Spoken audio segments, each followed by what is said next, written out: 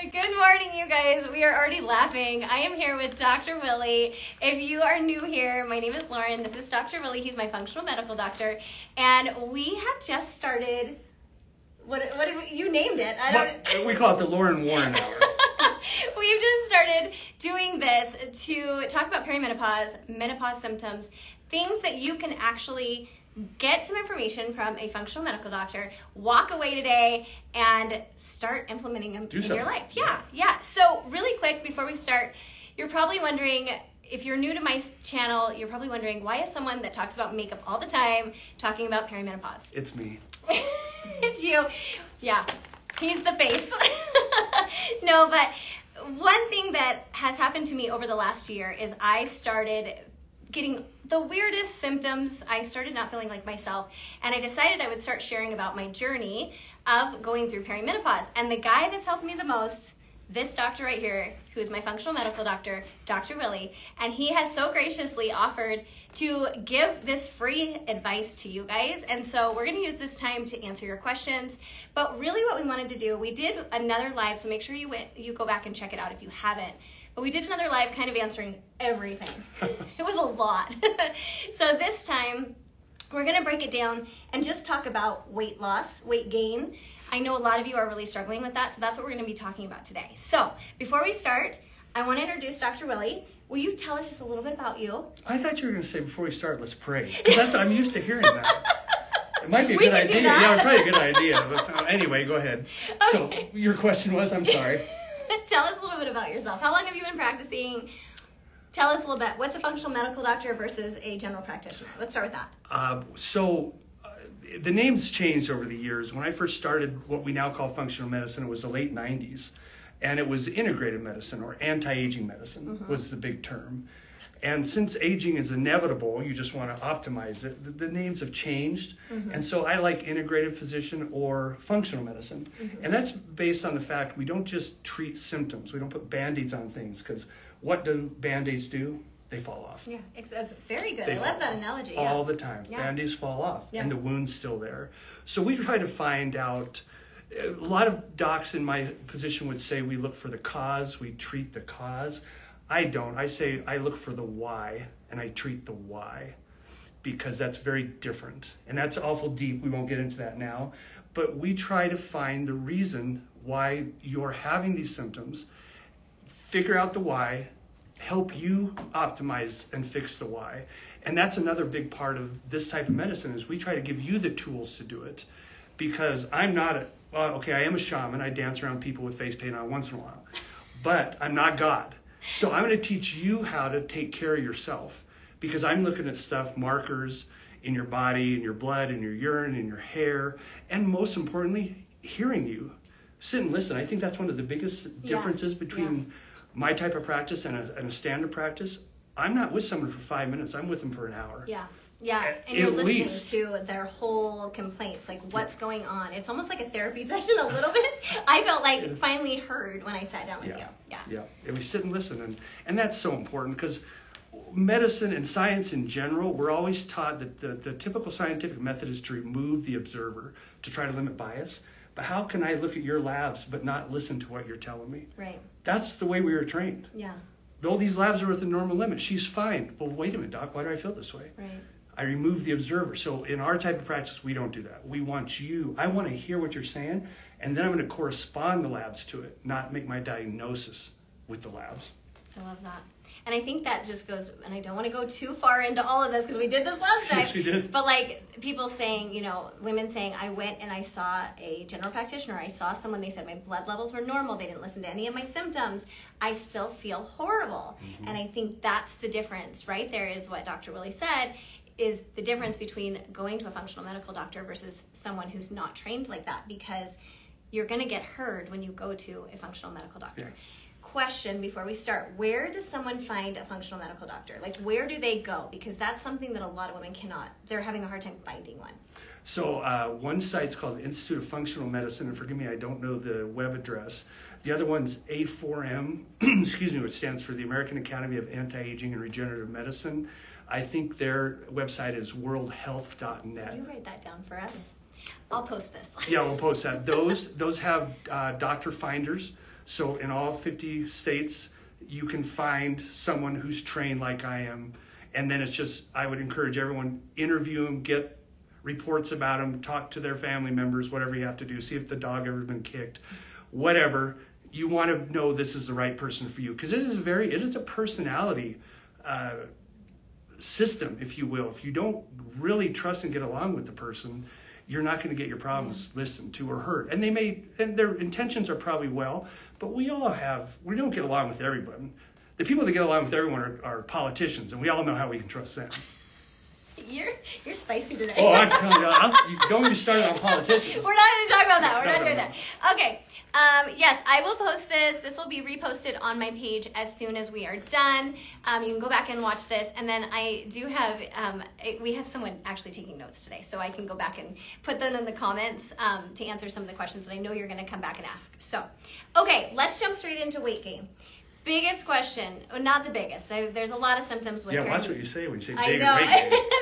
Most people are complaining as they're hitting their 40s. One of the things that they're noticing is weight gain in the belly. Mm-hmm. Maybe they've been in shape their whole life. They're starting to gain weight. I know I had the same thing. You're exercising, you feel like you're eating correctly, doing all the things that you felt like you kept in shape before, and now nothing's working. Mm-hmm. So let's kind of break it down. What can people do? Why is this happening? So let's just start with the causes. Okay.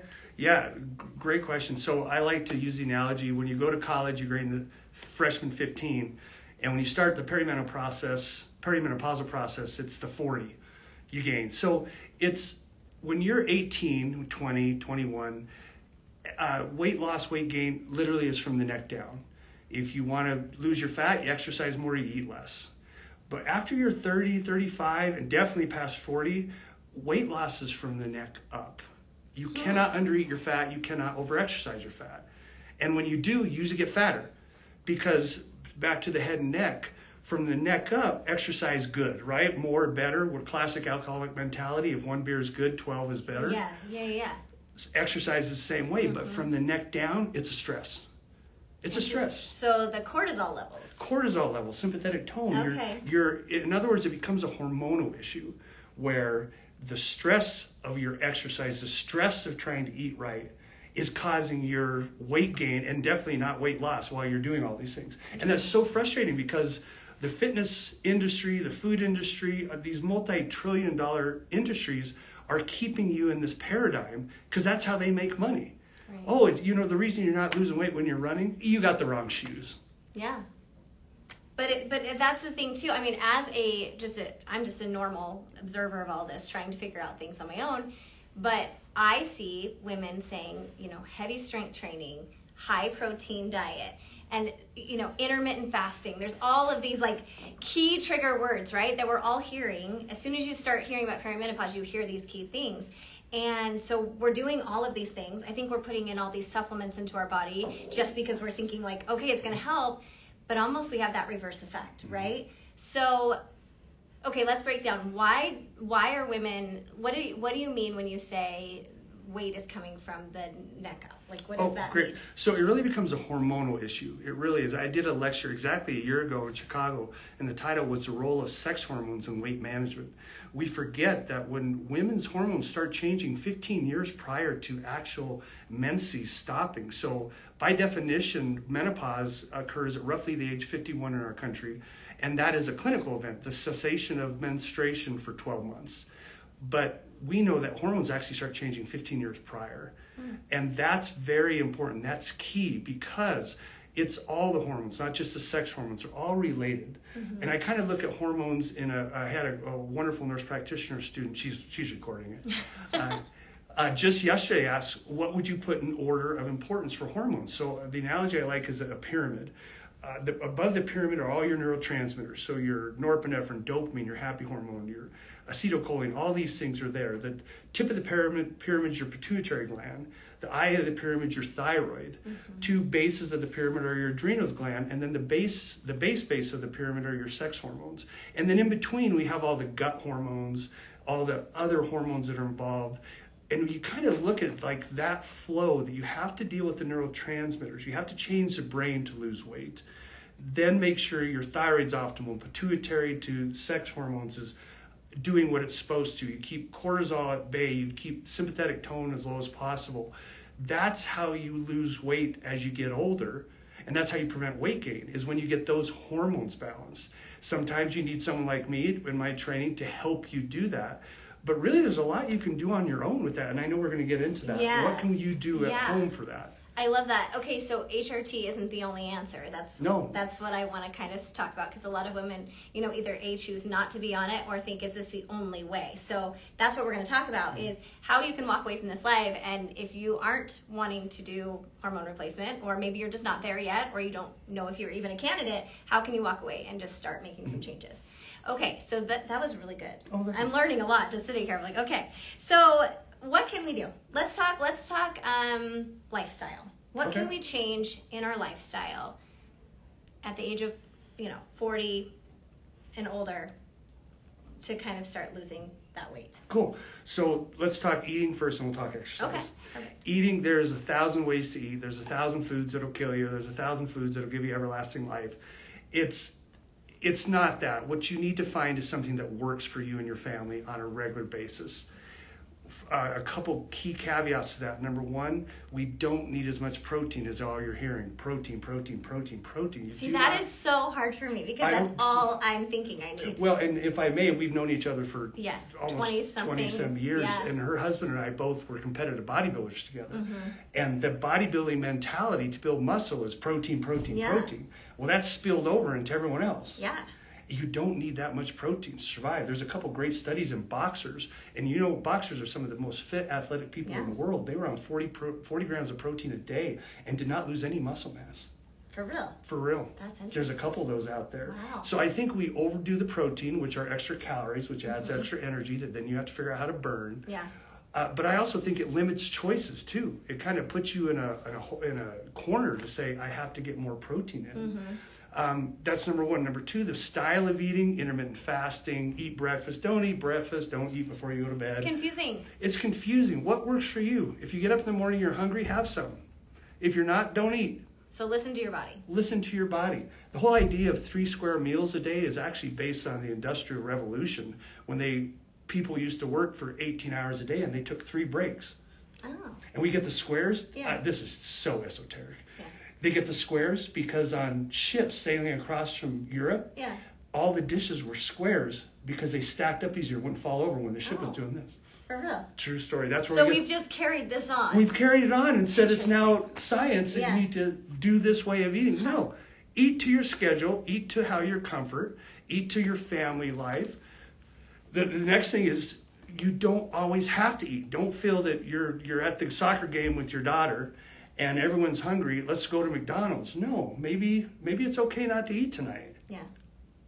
Oh wow, that's child abuse. No, it's not. Well, I think too, I don't know if this is a normal thing, but I think, listening to our bodies, whatever, we're so used to eating so much that then we listen to our bodies and we're like, oh, I need my next meal. I need my next meal. Instead of being like, am I actually hungry? And I think that goes back to your brain. Am I right when I say that? Absolutely right. Your brain needs to learn how to shut off. And so kind of maybe, I don't, how do you do that though? Like, how do you go from like being used to eating so many meals, or someone like me who's trying to get in so much protein and feeling like you're failing because you just can't get that in? Like, how do you teach your brain to... I like using the term food noise. And this is how you start. Evaluate the food noise that's going on up here. How often are you thinking of food? Is food a prevalent thought? A certain type of food, a time of day that food noise gets louder? The first step, just like an AA program, is recognize the problem. Yeah. To turn down the food noise, admit it, acknowledge it, and then do something different. Maybe go for a walk. Maybe call up an old friend. Sit and read. Don't watch TV. Don't do social media flipping, because that turns your brain off and you easily start eating at that point. Yeah, that is true. So recognizing food noise is the first step. Okay. The second thing I would do with that is sit with your family, your roommates, whatnot, and figure out what is the best eating schedule for us. And then if it's going to be different for everybody, and that's okay. That's now, trust me, there's no one that appreciates family meals as much as I do, but sometimes in today's world, it doesn't work. Yeah, we're busy. We're busy, and so don't put pressure on people to sit and eat when they're not hungry. They can sit and be with you, but they don't necessarily have to eat. So really, that's the simplest advice I can give on eating is eat to your schedule, eat when you're hungry, keep your portions low, and do not listen to food noise. Okay.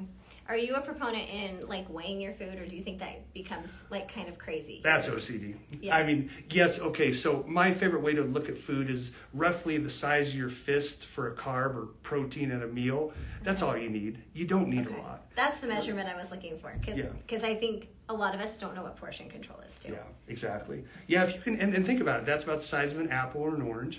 That's a couple spears of broccoli. That's about a half cup of rice. That's about a 3-ounce piece of meat. Yeah, I was gonna say. That's all you need. Pick a carb and a protein. Don't worry about the fat component of it. Again, that's too anal. And do that a couple times a day when you're hungry. So that's it. Food timing. Are you a proponent of like cutting off food at a certain time of night? It is definitely better for you to go to bed on an empty stomach. And there's a number of reasons.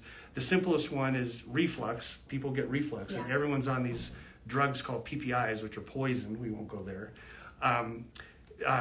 But also the hormones respond better. Growth hormone goes higher and more powerful when your stomach's empty. And that helps you sleep, builds muscle, burns fat. It's a hormonal response, again, if you go to bed on an empty stomach. And by definition, that's 90 minutes. Okay, so if you can eat dinner, even if it's late, and wait 90 minutes before you go to bed. Let me throw in one thing, a little jump ahead to exercise. One of the most powerful exercise things you can do is after that last meal, go for a 20-minute walk. That's it. That is the most metabolic, active thing you can do for your body. Not 30 minutes, not 2 hours in the gym. 20 minutes. 20-minute walk after your last meal. Huge for you. And what's really neat, do it with your family. Do it with a loved one. Yeah. Do it with your dog. You can take your cat if you want. Good luck. But your mental health, I think, also benefits from that. Absolutely, yep. It changes the way your body digests the food, the way you view food. It changes the hormones. It's weight loss from the neck up. I love that. Simple things that people can go do. It's Occam's razor. The simplest solution is always the correct one. I think that's the problem. We have so much information overload that people like me are like, I don't even know what to do. And then you don't do anything because you don't know what to do. Well, you get a bag of Doritos and just say, screw it. You're just frustrated. You give up. I don't know. Okay, yes, I will be posting this after, so don't worry if you're just jumping on. We're talking about weight gain in perimenopause and menopause, what you can do, how you can take away from here, and go start implementing some things to help you. But I will be reposting it, and we'll be putting the key points down in the comments too, so no worries. Okay, let's talk really quick about exercise. Okay. So you talked about walking. What else? One thing I do think, and maybe I'm wrong because I'm just average person here, is we lose a lot of muscle. Yeah. I know I've lost a lot of muscle, and I've had to work really hard to keep that muscle back on. So is that a reason why we're gaining weight too? Does that have any correlation? That's a great question. Indirectly, possibly, directly, no. Okay. Muscle does burn calories more so than non-muscle tissue. Right. But really, the biggest calorie burner in your body is your liver and your brain, believe it or not. Did not know that. Muscle changes with age. The medical term is called sarcopenia. And sarcopenia is they call it natural progression of muscle loss with age. Okay. I think that's a non-use issue. Okay. In other words, we do less, we work more, we're stationary more, we're seated more. Yeah. That's what causes muscle loss. You don't need to have 200 grams of protein a day. You don't need to lift weights for 2 hours a day, but you do need to do resistance exercises. You do need to have the adequate calories to support the muscles. And that's why I said, in most women listening to this, 40 to 60 grams of protein is probably adequate. Probably people aren't getting that. I mean, they're probably either not getting it or they're getting 10 times as much. Yeah. Which is now it's a caloric issue, and that's not going to lose weight with all those calories. Yeah, because I'm aiming for way more than 40 to 60. Exactly. Okay, interesting. Again, simply so. And the resistance training program, if you like the gym, go for it. But just remember, it's a stress. So non-stress exercise for wonderful people at home, especially the 30, 40-year-olds usually have kids at home, is home-based strength training. And my favorite, home-based Pilates, home-based yoga, 15, 20 minutes, 3 times a week of a strength-based Pilates program at home on your floor when the kids go to school will do as much as you go into Gold's Gym for 2 hours a day. Actually, it'll do more because you won't be stressed. Interesting. That's interesting. It doesn't take, again, doesn't take as much as we think. No. Obviously, you want, the rest of the time, you want to move as much as possible. That's just good for you. But movement doesn't cause weight loss. I talk to people all the time, but, well, doc, I'm always moving my job. I'm running from this to here, or I'm a construction worker. I don't lose weight. When you do something every day, your body gets quite used to it. It's not a way to lose weight loss. That's just you. Right. Planned, purposeful movement is how you incorporate exercise to get rid of fat. And that's that 2 to 3 times strength Pilates a week, and that's walking after dinner every night. I love that. That's easy. It's we can easy. do this. We can it's do easy, this. Yeah. Ladies, we can do this. Okay. Okay, my next question, bloating. That's another thing that people are having an issue with. Can we relate that with weight loss or weight gain? Or because a lot of us think we're gaining weight in the midsection, but sometimes I know for myself it was a lot of bloating. Mm-hmm. What can we do for bloating that might look like weight gain, but maybe it's not? Sure. So bloating has a number of factors behind it. One that's really not recognized is your iliopsoas muscles. So you know the exercise you see in the gym where you put weight on your hips and you thrust your hips? Mm-hmm. That alone can cause bloating because it's such an irritant to those muscles that your belly's sitting on. Just being in our society, forgive me, I was trying to think of a nice way to say that. Just the way we are, the antibiotics we take when we get a sniffle, our food choices, the toxins in the environment, all these things are very gut negative. And our guts have a problem. And I don't care if you have no diarrhea, no constipation, no bloating, no pain, no belly issues, if you live in America, you have a gut issue. Yeah. You have a gut issue. Yeah. So the answer is not necessarily taking probiotics and stuff, but there's some things you can do for bloating that help. And that is, again, back to the easy stuff. If you have a dog, let it lick your face. Go play in the garden, play in dirt. There's your probiotics. For good prebiotics for bloating, take a tablespoon of kimchi or sauerkraut every day. That's prebiotics. That's the good food that feeds the good bacteria. A simple tablespoon of that every day does wonders for your gut health. Absolutely. What if you don't like that? You could do. What's another option? I don't think I could do sauerkraut. I just don't think I can. You're not German? No, that's Nick's favorite food is sauerkraut. I thought so. Yeah. Yes. I was like, wait a minute. I've seen sauerkraut in your house. The smell makes me want to just ugh. I can't do it. Sorry about that. I can't. Okay. So what's next? Any fermented food, which there's a bunch, but I don't know. Okay. Fermented food, apple cider vinegar may work. Oh, okay. It's a vinegar. Okay. Something fermented will do it. And you can ferment stuff yourself, Get a cucumber, cut up, soak it in vinegar with some salt and pepper overnight. Oh, yeah. Incredible snack, and it's going to feed your good bacteria. Oh, okay. I can do that. Simple stuff. Yeah, okay. That's perfect. Okay. Oh, what about fiber? Is that important too? Fiber is very important. As a matter of fact, the prebiotic you want is called a short-chain fatty acid, which is fiber. Okay. That's fiber. So yes, getting fiber in our diets is very important. That's part of my issue with juicing. People that say, I juice every morning. I blend up my oranges and my apples and stuff. And I always ask, well, what do you do with the pulp? Well, I throw it away. That's the most fibrous part, That's the fiber part. And I heard this one from a guy, and forgive me, I'm going to slaughter his name, Luskig. He's a pediatric endocrinologist out west somewhere. He had the greatest saying once at a lecture. He said, fruit is a poison with antidote built in. So if you just have the juice, if you give your kids a glass of orange juice every morning, poison.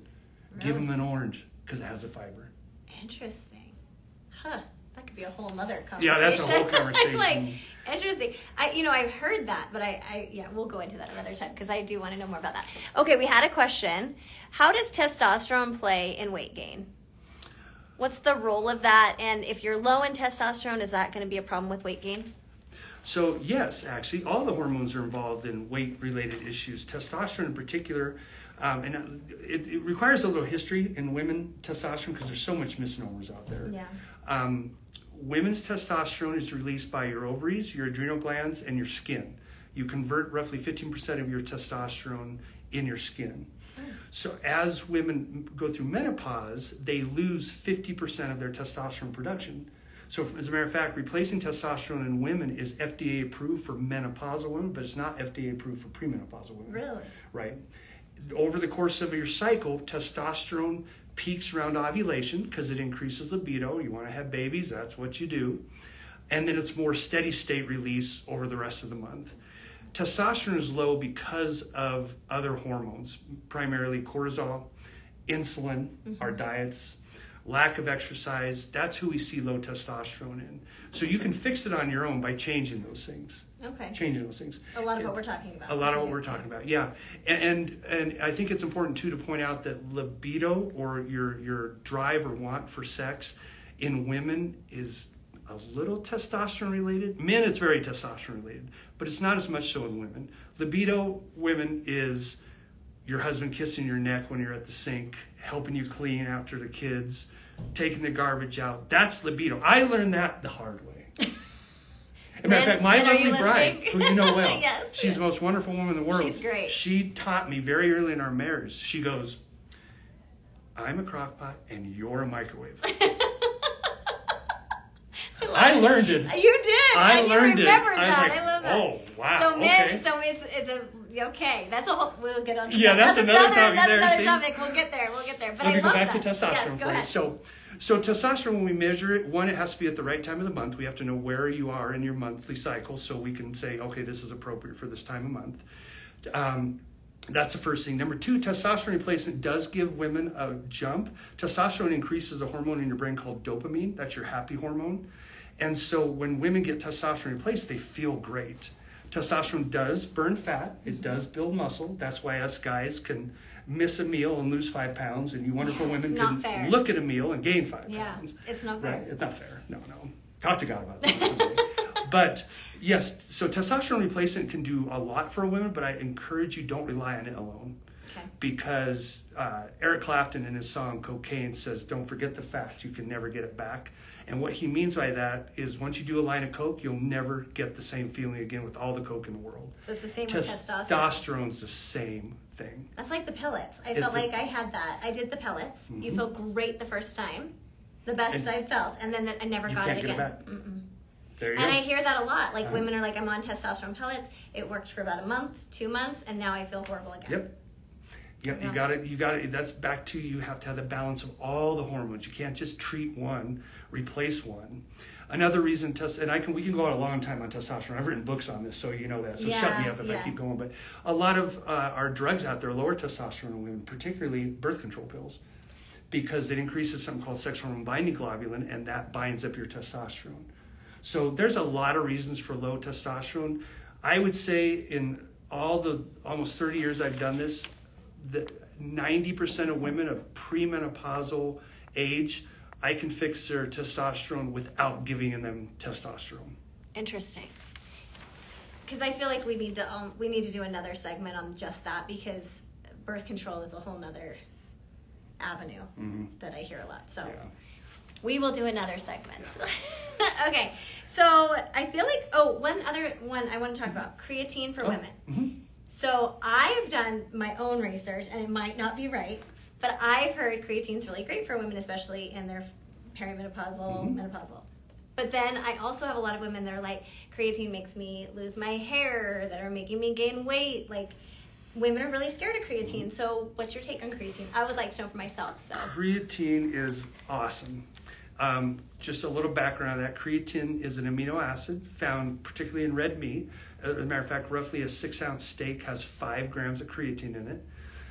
Creatine, I'll cover the side effects first. There was one study, and I think it was 2009, because I remember this was concerned that creatine could cause hair loss. It was never followed up, and there's never been another study on that. So something else is probably going on. Probably like high cortisol levels or something else. There's always more than one variable. Okay. Yep. Creatine, when you take it in supplement form, does wonders from the hair follicle to the toenails. It increases cognition, increases water intake by the cell. So that could be a potential side effect. Some women feel bloated or heavier. That's water. Okay. Yeah, don't let a 2 or 3 pound weight gain with creatine bother you. It's water. Okay, that's good to know. Okay. It will help protect against the muscle mass loss of aging and menopause. Just 5 grams a day, 3 to 5 grams is the typical dose for a woman in an 8 to 12 ounce glass of water. I do mine first thing in the morning on an empty stomach. And it really does a lot for everything. I think it's a wonderful supplement. We're starting to use it more and more. There's a lot of literature coming out in the dementia patients, Alzheimer's and stuff, using creatine and seeing improvements in cognitive function.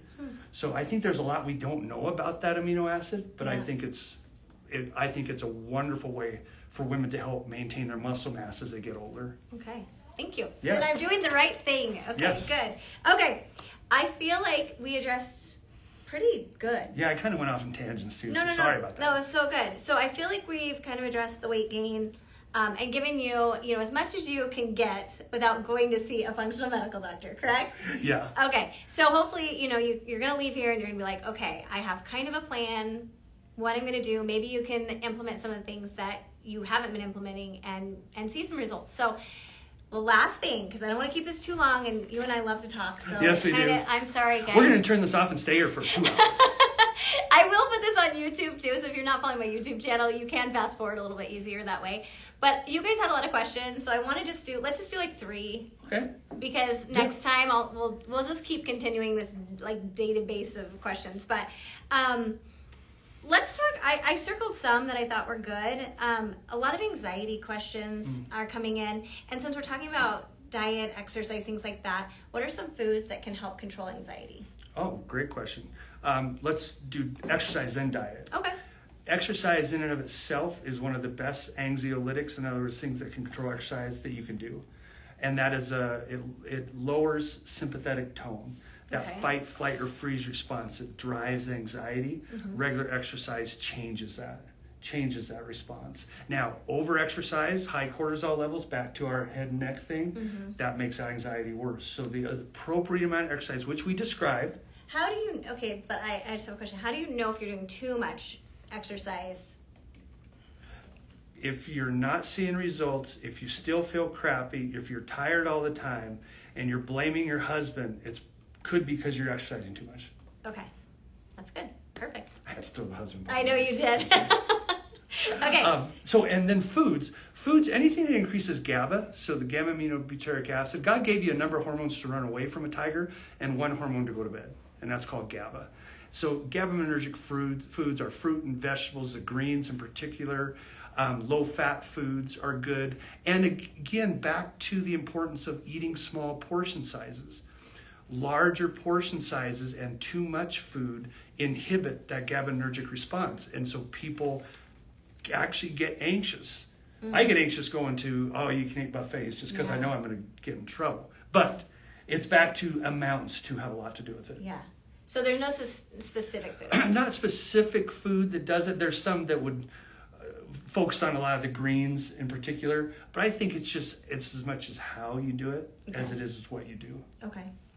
Someone asked, is there a brand of creatine that you recommend? Does it matter what kind of creatine you're taking? It's pretty straight across the board because it's just an amino acid, but I like the creatine monohydrates. Yeah, I think they have the most studies behind them. Yeah. And they're the cleanest and they're dirt cheap. And they can really do a lot for you. Okay. All right, I've got a lot. A lot of irritability and rage issues, especially around your cycle. Is there anything we can be doing for that? Well, if people are dying, yes, that we got to get more aggressive, and that's when using progesterone, cyclic progesterone in women that deal with that does wonders. Progesterone is converted to something called norepinephrine and then to GABA. So progesterone is a precursor to that calming hormone we just talked about. Yeah. And so women that really have issues around their cycle, I'll put them on cyclic progesterone, in other words, progesterone 2 weeks of the month. It really pretty much takes care of that. There's always other reasons for that. There's other hormones. Right. So that one's kind of hard to say why. Okay. There's also a lot of psychosocial, mental, emotional, spiritual things behind that too. So that's a real hard one to answer in this type of situation. Okay. But it's very prevalent. You're right. Yeah. It's very prevalent. Yeah. And so probably the first thing I would do besides talk to a doctor about it, is get off.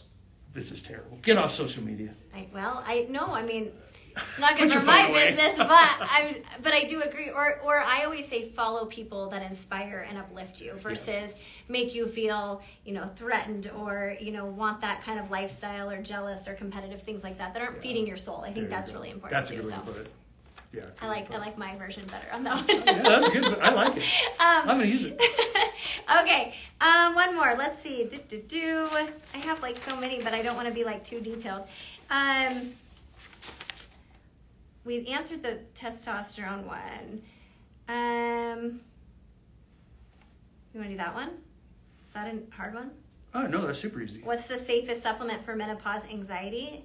Oh, yeah, easy. So probably my absolute top favorite is found the active ingredient in green tea, and that's L-theanine.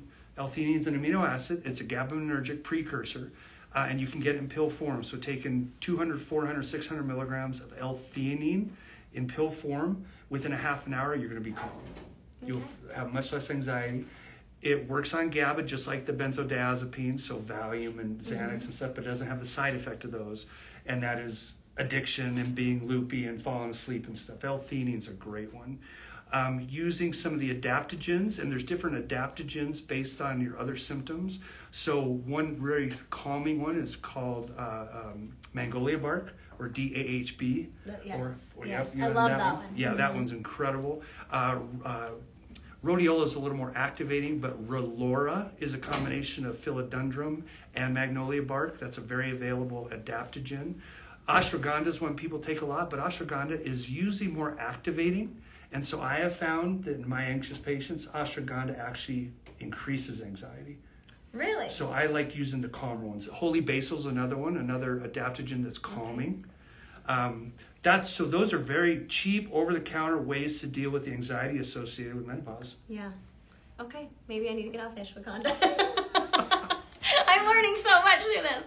All right. Well, thank you so much. Oh, you are so amazing. We love Dr. Willie and just appreciate all your knowledge. And thank you for doing this. It's so fun. Honestly, I'm hoping it helps women. You guys, if you have any questions, go ahead and put them in the comments. I'll send you a text so we can answer them. After our last one, we text for 2 days. We did. I was I don't know this Tell answer. This. Yes, so he's really great. Now, you're not on social media a lot, because I know a lot of people were asking, how do I get hold of Dr. Willie? But he's not on social media a lot. He does have a website. I will put that on here when I post this.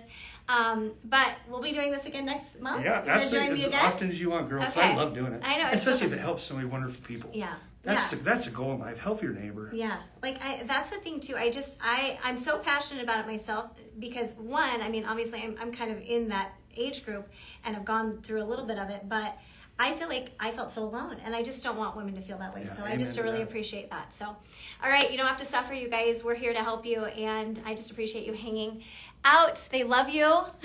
They love you.